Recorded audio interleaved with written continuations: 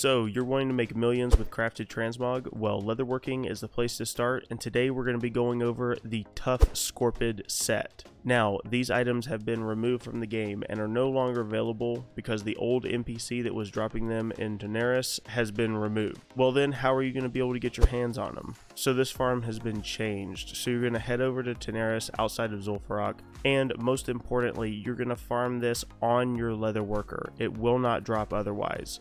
Run around in the burial mounds, killing all the Sand Fury zombies. These drop all the tough Scorpid patterns, which when crafted sell between 5 and 50k per item, and you're going to get all of these patterns within 30 minutes of farming or less. And this is going to give you some ultimate slutmog for Dragonflight. Make sure that you subscribe, join the Discord for more gold guides, and let's make those millions.